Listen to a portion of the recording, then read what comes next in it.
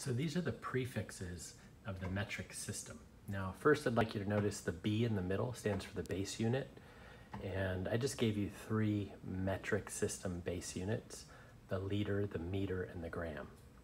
Now, there's a lot of ways that people try to remember each of these prefixes. Now remember, each one is 10 times greater or smaller than the one next to it, okay? And the way that I remember them is starting over from the left side. The capital M there stands for mega. And then it's dot dot. We'll talk more about that later. So mega. And then kilo, hecto, deca.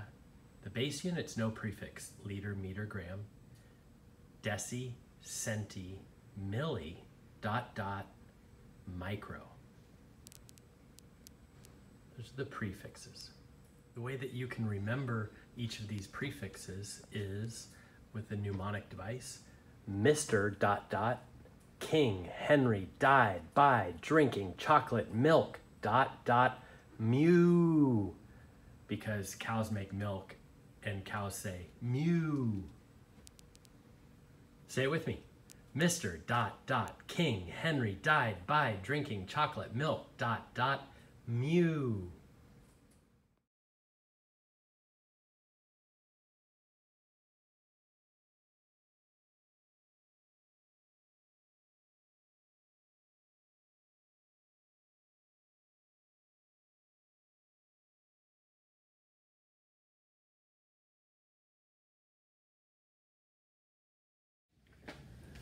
Okay, so we're going to try to convert 81 kilograms to grams. And so if we follow these directions right here, it should be pretty easy. Okay, so the first thing says write the given number in unit. So the given is our 81 kilograms. So I'll just go with 81 kilograms. Second thing to do is to multiply by a fraction. So that all that means is times a line. Okay. Now, the third thing is put the units in to cancel. Now, if I want to cancel kilograms, I usually ask, should I put them on the top or the bottom? And the entire class, you could say it out loud, would say bottom. Okay, so I want to cancel kilograms, so I'm going to put kilograms right here. And the thing that I'm going to try to change into is grams. So I'll put that on the top. Now, hopefully we can all see that kilograms will cancel, we'll be left with grams, which is what we want. The fourth step is the bigger unit gets the 1. Okay, now by bigger unit, what we mean is out of these things, okay, up on the prefixes, which one is a bigger unit? Now, if I ask you, this M stands for mega, and this little mu stands for micro. So hopefully we can all agree this is the big side, and that's the small side. Okay, so in this case, we need to find kilogram and gram, okay? So kilo is right here, and gram, I don't see a G here, but I know that gram is a base unit. And so the base unit is found here. So kilo is a bigger unit, and according to step 4, the bigger unit gets a 1.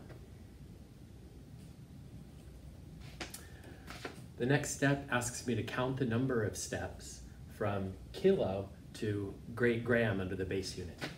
So I look right here and I'm gonna go 1, 2, 3 steps. Now, because each step is 10 times greater or smaller than the previous, that means 10 times 10 times 10, or 1,000, 3 zeros for 3 steps, okay?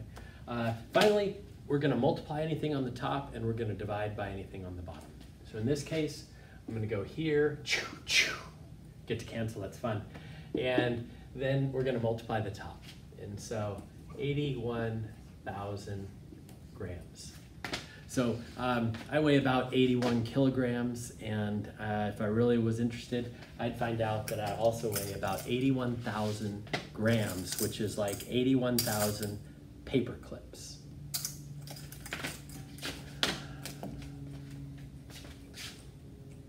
Ta-da! Okay, our second example for the metric conversions is just right up here. A can of soda is about 335 milliliters. So I want to know how many liters is that? There. Okay. I'm going to go pretty quickly this time, so I'm going to follow the first couple steps, write the given number and unit, multiply by a fraction. Then step 3 says put the units in so they cancel. So milliliters is here. If I want them to cancel, should I put them on the top or the bottom?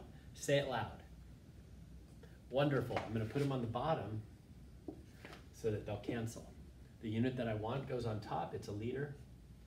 Then I ask myself, step 4 says, hey, the bigger unit gets a 1. So I have to look, and I find here that milliliter is right here, and liter is under the base unit right there. So anything on that end is big, this end is small, so the liter gets the 1. Okay. Now we need to count the number of steps from liter at the base to milliliter, and so we're here, and we're going to go 1, 2, 3 steps to milli. So each step is 10 times greater or smaller, so 10, 10, and 10. So 1 liter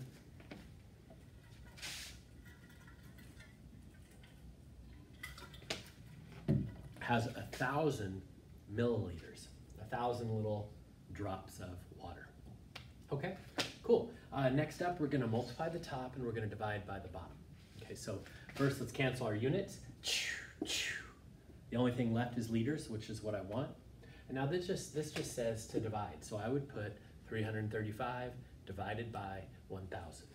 And of course, that equals 0.335 liters. Great. So it's less than 1 liter. In fact, there's about 3 sodas, cans of soda, in 1 liter. Okay, here's another example, one that maybe you can relate to. Maybe some of you have run a 5K race, a 5-kilometer race. And maybe you've been wondering, what if instead of taking normal steps, I took centimeter steps? And centimeter steps are real small. Of course, there's 100 centimeters in 1 meter. How many steps, centimeter steps, would I have to take to go 5 kilometers? Let's find out. We're going to write the given, 5 kilometers times a fraction. Cancel the units. So kilometers are on top. I'll put kilometers down here and centimeters right there. The next step says, let's give a 1 to the bigger unit. And hopefully you can see from the Mr. ... King Henry died by drinking chocolate milk ... mu that their kilometer is bigger. So we're going to give it a 1. And then let's go ahead and count the steps all the way to centimeter. So from kilometer, 1, 2, 3, 4, 5 steps. So I'm going to put a 1, and then I'm going to put 1, 2, 3, 4, 5 zeros. That's because if you multiply 10 times 10 times 10 times 10 times 10, you'd get 100,000. Okay. I'm going to go ahead and cancel the units. And anything on the top, I multiply. Anything on the bottom, I divide. So I'm going to multiply it out, and I'm going to get, so if I want to run a 5K while taking centimeter steps, I'm going to have to take 500,000 centimeter steps. Here's another example, and this new example is going to teach us how to get across these dots here. Okay, so this is mega and this is micro. Micro's small, mega's big, and we're going to use this end over here. Okay, so we're going to use something called a kilowatt and a megawatt. Now what's great about this is you don't even have to know what those things are yet. You just have to learn the process. Okay.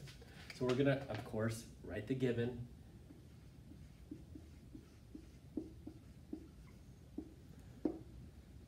Times the fraction. Cancel the units kilowatt by putting them on the bottom because they're on the top here. And we want megawatt. The next step is to put a 1 by the unit that's bigger. I see that mega is big over here, so it's going to get a 1. And now when we're going to count steps, we have to count those dots. So what I mean by that is we're at mega, and we're going to go 1, 2, 3 places. And so there are 1, 2, 3 zeros, 1,000 kilowatts in 1 megawatt. it's over. Now we get to touch our calculator. We're gonna cancel units. And because the 1,000 is on the bottom, we're gonna divide. Okay. Or we could just do 1, 2, 3 zeros, 1, 2, 3 zeros, and we have 65 megawatts.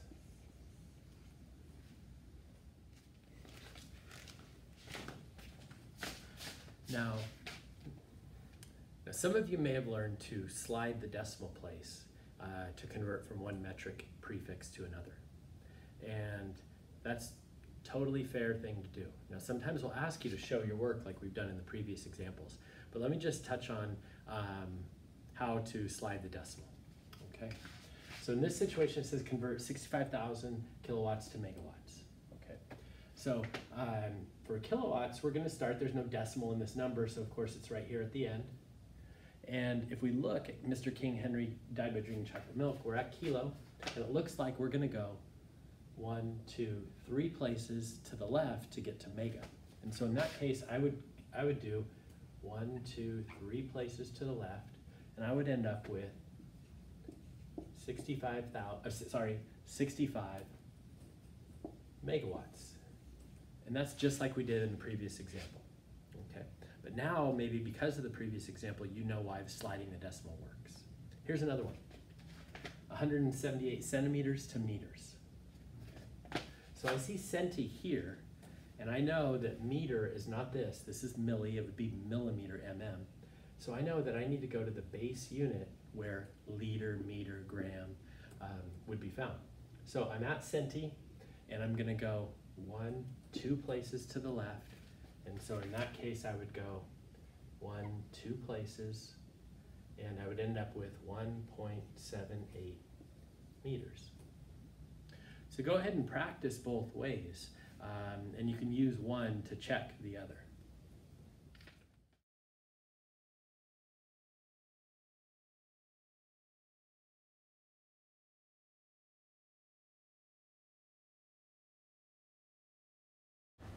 Practice, and if you need help, then ask for help right away.